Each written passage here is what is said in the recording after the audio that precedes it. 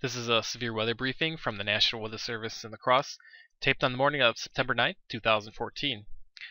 We're looking at a widespread area of heavy rainfall to move in to the region tonight. The storms look like they could start late this afternoon, but the heaviest rainfall looks like it's going to be late tonight and into the morning hours tomorrow. Our highest confidence is in northeast Iowa to southwest Wisconsin, where flash flooding, damaging winds, and large hail will all be possible. And our confidence goes a little bit lower the further north we get for whether or not there'll be any flash flooding or damaging winds, but still looks like it'll be possible.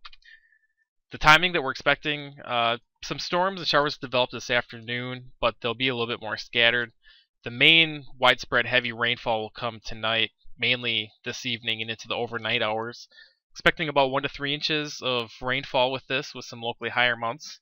Some of the heaviest rain overnight last night came in the Clayton County, Iowa, Grant County, Wisconsin, areas along the Mississippi River overnight, where they might have had about 1 to 2, possibly 3 inches in some local spots, but not very widespread. Some of the other hazards, again, the damaging winds and large hail, are also possible. So the current radar right now, as of 7 a.m. this morning, most of the storms are right along the Mississippi River here, and that's where they've been producing this heavy rainfall, but we're expecting those to drop to the south overnight. So that's the area that, at least initially, could have some higher potential for flash flooding tonight if we get more storms to go over that area. So here's over the last 2 weeks, the heaviest rains have come in north central Iowa to southeast Minnesota, at least locally, and then there's another area up in northern Wisconsin which has been hit pretty hard.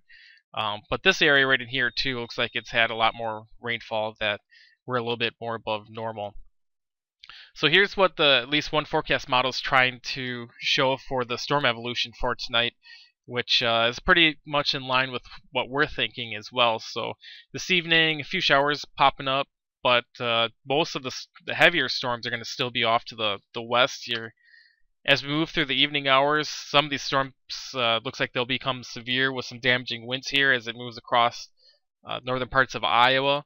And then as that complex moves into our area, we'll see our heaviest rainfall moving in, mainly around the midnight or overnight hours until the daybreak almost, when these storms move off to the east. So that's what we're looking at for our main time frame for seeing these storms and heavy rainfall coming into the area.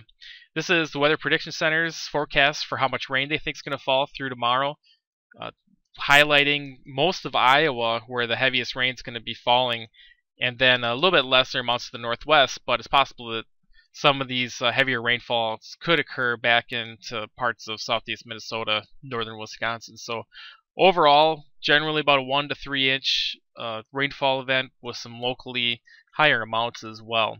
So because of that, we've got flash flood watches and flood watches that extend from much of Iowa here through southeast Minnesota and western Wisconsin on up into the UP of Michigan here, and those mainly start this evening and last through tomorrow morning. So for the other severe weather hazards with large hail, damaging winds, and tornadoes, Storm Prediction Center has this area in yellow here for where the main strong to severe storms will be today into tonight. Here's the main area for tornadoes, which is further off to the southwest in the eastern Nebraska and western Iowa. We have a small chance, but for the most part it seems like down there is the higher probabilities of seeing those tornadoes.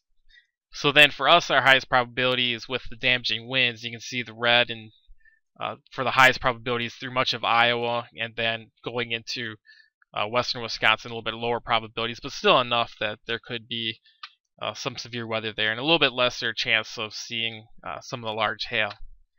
So again, some of the impacts with some of this heaviest rain coming overnight, the flash flooding could lead to some hazardous conditions for motorists, particularly if any roads are washed out or if there's any water moving over roadways. That's going to be an issue for any travelers. And on top of that, the low visibility with the heavy rainfall as well. So have to keep an eye out for that. Damaging winds could cause some power outages as well. And if we do have anybody that happens to be up and could send in some rainfall reports, that would be very helpful for knowing how much has really fallen. So again, just to recap some of the highlights, the main timing is going to be late this afternoon for some of the storms to develop, but the more widespread heavy rain is going to be overnight into tomorrow morning. And our highest confidence is for that to occur is in northeast Iowa and southwest Wisconsin. That's your severe weather briefing from the National Weather Service in La Crosse.